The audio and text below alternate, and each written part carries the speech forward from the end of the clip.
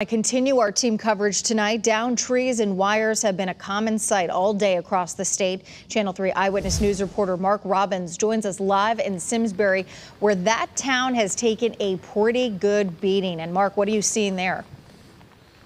Well, it has taken a beating, and good afternoon. I'll tell you what, there's so many wooded areas in the communities here in Simsbury and surrounding towns. This is an example of what the wind has done today, as really Mother Nature has been pounding these neighborhoods all afternoon.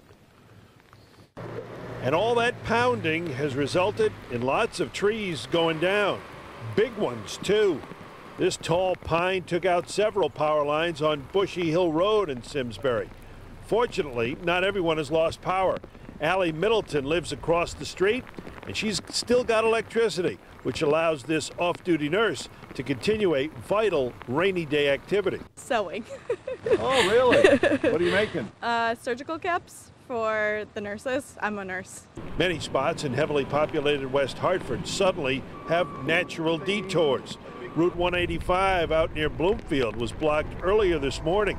And that's the good news for area homeowners. I started looking at every other tree and then, how close it is to my house. Because, yeah, that thing would have took out my house.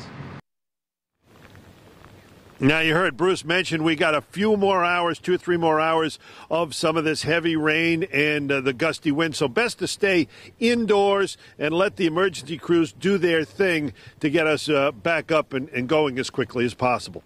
Reporting live in Simsbury with the Mobile Newsroom, Mark Robbins, Channel 3 Eyewitness News.